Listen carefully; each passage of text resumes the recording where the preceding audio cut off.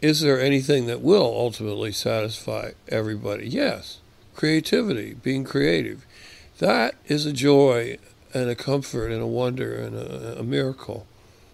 And when it's happening, there's nothing better than it.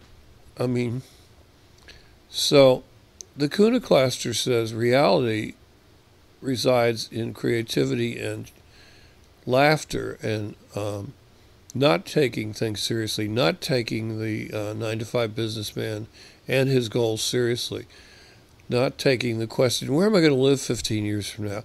I can't think about a thing like that and be creative. You know what I mean? She actually thinks about things like that. So do most people, don't they? They worry about things like that. I can't do that. That would kill me. That wouldn't be life. That I'd rather be dead than sit around and worry about things like that. Okay, maybe something horrible will have happen to me, and I'll have to live in the Union Gospel Mission again, something like that. But probably not. I've made so many good friends since then that I could probably find somebody who'd help me. You know. But even if it did, I've got a hold of something very few other people have a hold of, and that's the Kunaclaster.